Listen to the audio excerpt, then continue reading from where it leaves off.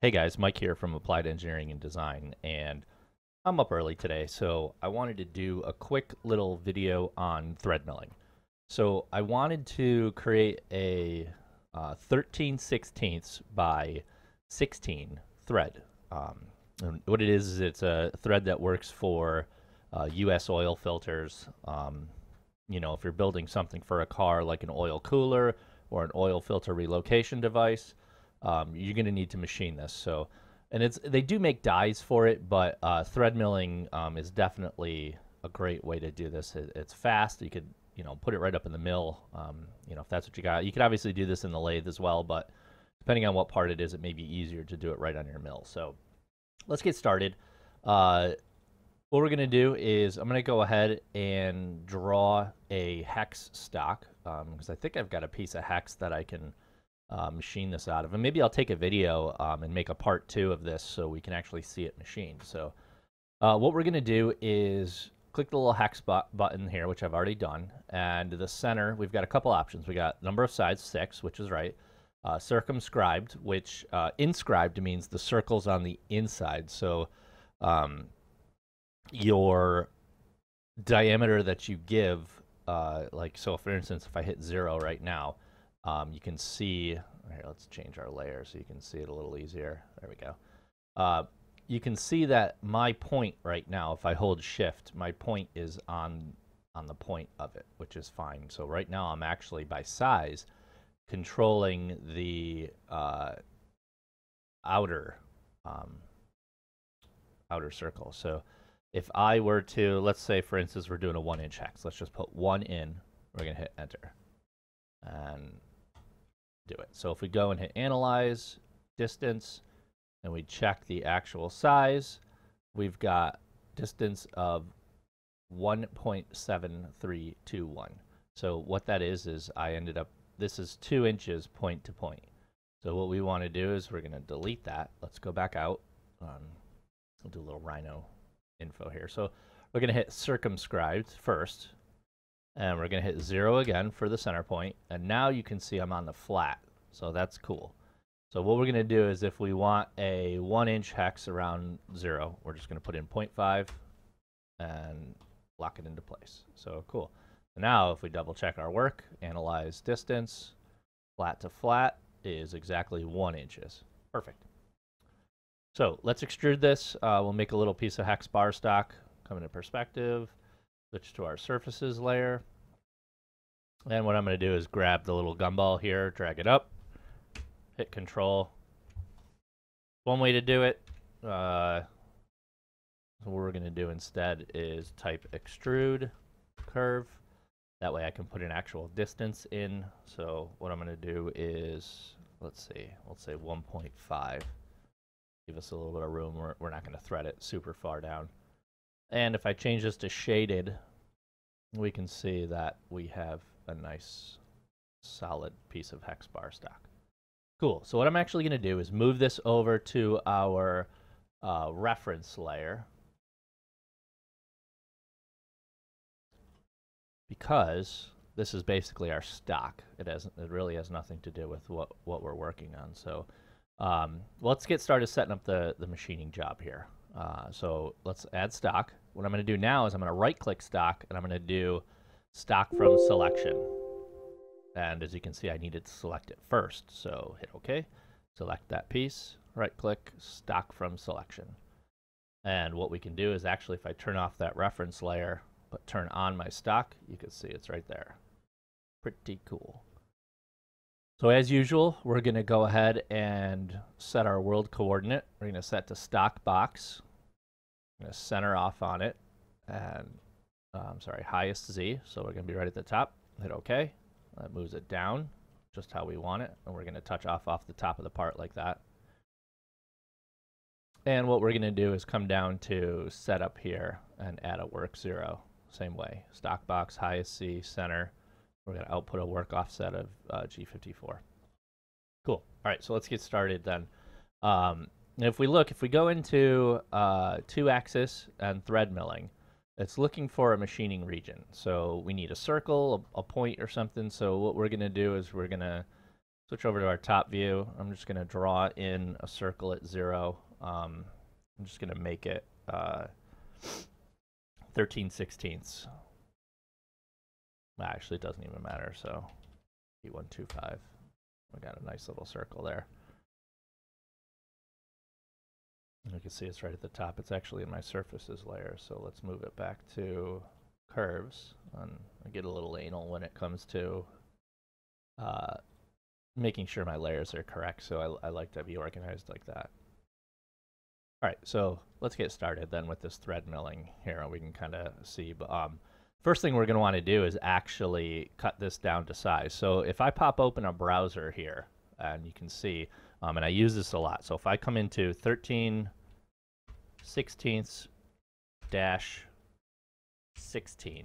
which is the thread we're going to make, usually we're looking for that eFunda website. So if I do thread size, this eFunda right here, you can see it, unified screw threads. So we're going to come down to 13/16, this external thread right here. And this shows us that our maximum, outer diameter is 8108. So our max major, as you can see. Cool. So what we're going to do is we're going to want to mill that down, past that as well. So this is exactly 8125, and that's saying max is 8108. So I'm going to go ahead and create another circle and make it actually 8108. And you can see it's such a very minute difference. I'm going to select it first. I'm going to actually put it on a second layer and maybe give it a different color, red, bright red, just so I can see it. It's going to be hard to find it anyway, so that way I can come over here, right click, select object, and I got it. So cool. All right, so with that selected, we're going to machine this down, just profile it a little bit so we can get down to size. Profile, it's already selected. Tool, we're going to go ahead and do it with a 3/8 end mill. And I know I have this one, and if I remember correctly, it's tool 6, and it's 3744. About 1 inch of flute, overall of 2. So the 4 flute, tool 6, blood coolant. Like I said, copy this over like I always do. Feeds and speeds. The material I have is 416 stainless, and the closest thing we have is 420. It's 200 surface feet per minute. It's about pretty close for it. So I'm going to change the feed per tooth to 2 thou. And we can leave everything else the same. Hit OK. Save as new tool. OK. Feeds and speeds are already populated. Clearance plane looks good. All right, so our cut parameters, we'll leave our stock at 0. Turn on our inside for closed curves, because we know this is a closed circle, and we're going to do the outside. And our cut level. So we're at the top, and we need to pick how far down we want to go. Now, the rule of thumb is about the diameter for your thread length. So, sure, we'll do it about 8125. We're just basically going to profile this down. We're not going to be able to run a lot. 81 thou should be fine. That's a little high, but you know what? Let's drop this down to like 625, just because I know for a fact when I make this, the work holding isn't perfect on it to keep it centered. So we don't want to take too much of a cut. Cool. So now our entry level, or our entry and exit. We can come in from the side and come around the profile and come back out, and then it'll lower again and do the same thing. And I can show you how that looks if we do apply entry level at each cut. We go in and set our arc fitting and smooth cut connectors, and if we hit generate, we can take a look at this tool path right here. So what it's doing is it's coming in, going around, coming back out, and it's going back to the top and back down. Feeds down. This yellow, it feeds down to each one. So as we said in our last video, it's kind of cool. If we're going to stay on the outside like that, let's turn our skim clearance on to 20 thou. And what that'll do is you can see that it actually stays lower. And it's not going to go all the way back up every time. So if we simulate this really quick,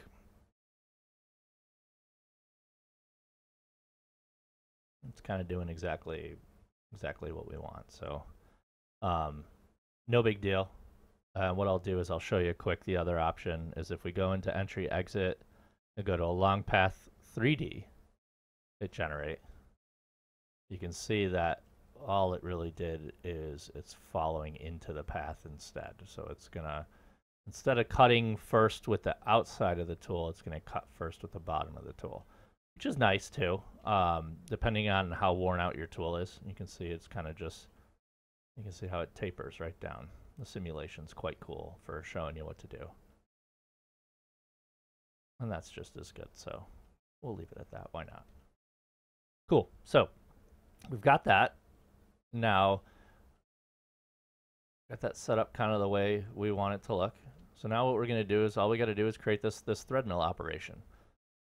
So we're going to go back to program, and at this point either circle that we have selected doesn't matter. So if we select that and then go into thread milling, that drive region is already in there.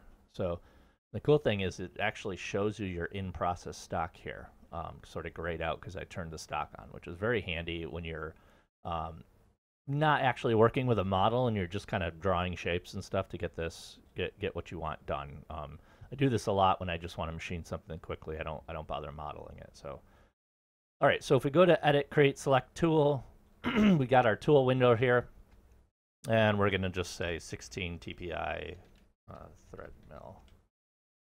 And paste that over here. Blood coolant. And so I'm not actually positive what the tool is that I've got. So we're going to open up the calculator real quick. And you can see it kind of hides behind everything. So we need to get our thread pitch, which is going to be 1 divided by 16. So 1/16. 0.0625 is our thread pitch. And for instance, let's just go ahead and say that it's ½ inch for right now. So it basically tells you everything you need to fill in here about your tool.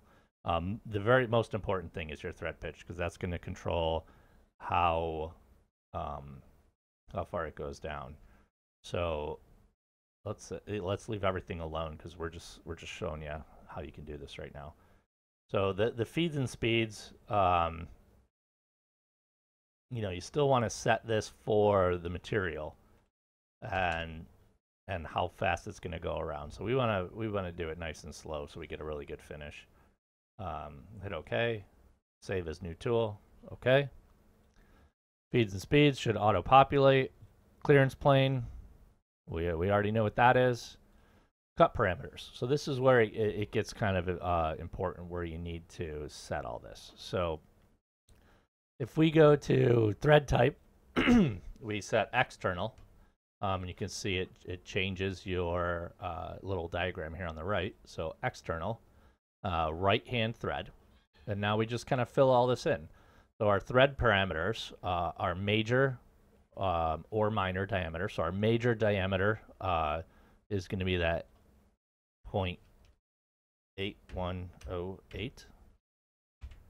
The thread length is how far down we're going to go. So we cut down 8125. So let's just say 800 thou. And the number of leads is actually our thread length, essentially divided by our pitch here. So if we leave this alone, just so we can kind of see what it looks like, and we're not going to touch anything in entry and exit. So if we hit generate, that's obviously not right. So it did 1 lead, and that's basically 1 revolution in the full the full, length we did it in here. So if we come back to cut parameters, so our thread length is, we need to know how many thread leads in this amount. So if we have 16, bring up our little calculator here because sometimes I'm awful at math. If we have 16 threads in an inch, and our thread length is 0.8 inches, we're going to take 0.8 times 16, and we have 12.8 leads in 800 thou. So we put 12.8 in there, and we hit generate. And we can see that it's absolutely perfect. It looks exactly what we need it to look like, and it's going to create the thing. So let's simulate it and see what it's going to look like.